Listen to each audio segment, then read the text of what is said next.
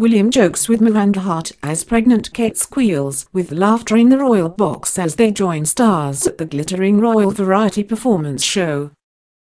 The Duke and Duchess of Cambridge were the surprise stars of tonight's royal variety performance show when Will was cajoled into taking part in a comedy sketch by the show's host, Miranda Hart. Kate burst into fits of giggles when the Duke gamely took part in a comedy skit, obligingly shouting the catchphrase, "Such fun," whenever Hart requested him to from the stage at the London Palladium. Sitting in the royal box under a spotlight, the Duke performed his part enthusiastically while the Duchess dissolved into fits of laughter. Hart said that compelling Prince William to participate in the show was on her to-do list for the royal variety duties.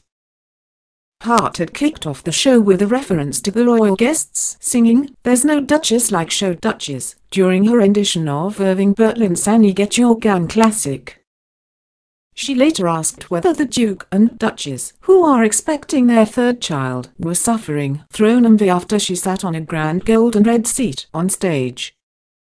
Addressing them in the invented plural of "Your Royal Highness," she promised more royal audience participation to come as the night went on. And she held true to her words when she convinced Will to participate by shouting her catchphrase, "Such fun," on request. Kate, who is 4 months pregnant with the couple's third child, looked stunning in a bespoke Jenny Packham crystal-embellished full-length blue gown.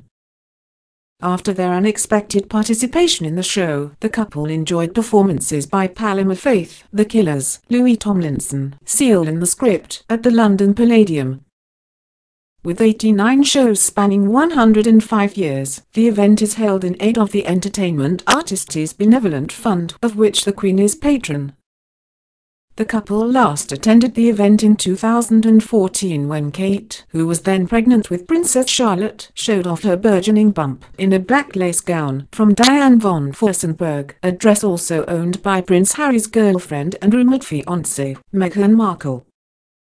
Harry, who is due to announce his engagement to Miss Markle any day now, attended back in 2015 when he met stars including Elton John and Jack White. The royal couple are attending the London Palladium in the royal box, accompanied by Laurie Mansfield, life president and executive producer of the Royal Variety Charity, and Giles Cooper, chairman and executive producer of the same. The Royal Variety performance takes place in aid of the Royal Variety Charity, of which the Queen is patron. It dates back to 1912 when King George V and Queen Mary, William's great-great-grandparents, agreed to attend a Royal Command performance at the Palace Theatre in London. The first installment was in aid of the Variety Artists' Benevolent Fund and its proposed plans to build an extension to its Brinsworth House home for elderly entertainers.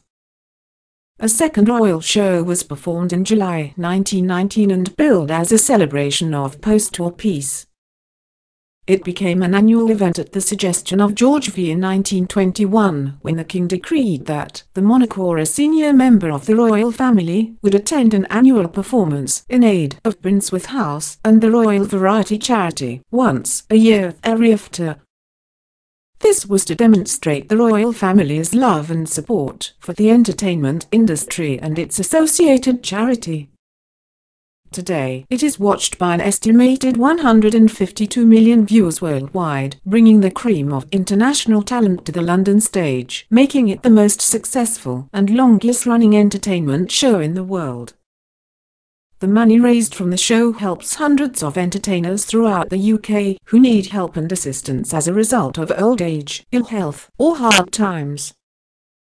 Traditionally, the Queen has taken it in turns with the Prince of Wales to attend the show, but Harry, William, and Kate's repeated attendance is a demonstration of how the younger members of the family are increasingly stepping in to help the Queen in her 10th decade. Charles and Camilla watched the performance in 2013, while the Queen and the Duke of Edinburgh last went in the Diamond Jubilee year of 2012. Kate, 35, returned to royal duties in October after battling a bout of hyperemesis gravidarum, an acute form of severe morning sickness, which forced the couple to announce their baby news earlier than planned. bedbound at Kensington Palace. She was forced to miss Prince George's first day of school at Thomas's Battersea.